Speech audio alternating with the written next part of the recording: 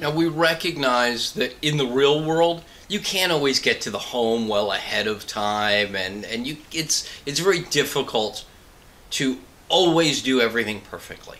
So let's talk about how you prepare the home when maybe you're just getting there when the client is getting there, or you didn't have time to go prepare the home before meeting the client somewhere else and now you have to get there. So first of all, you can go ahead and set the expectation well ahead of time. So let's say it's a scenario where you've met them at a coffee shop or somewhere else first.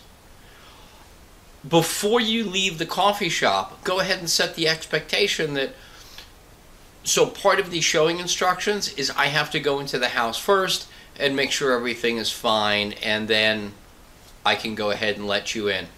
It's the seller's prerogative, and every seller has different preferences.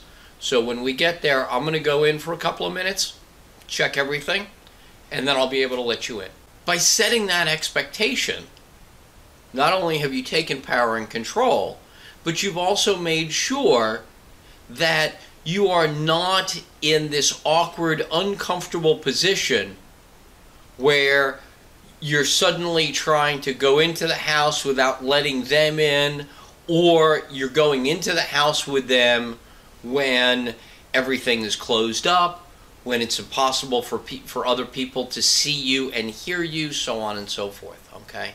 You're not allowing yourself to be put into that opportunity where a predator could easily get you isolated where you can't be seen or heard by others. Another scenario that you might run into is that you just flat out meet the client there.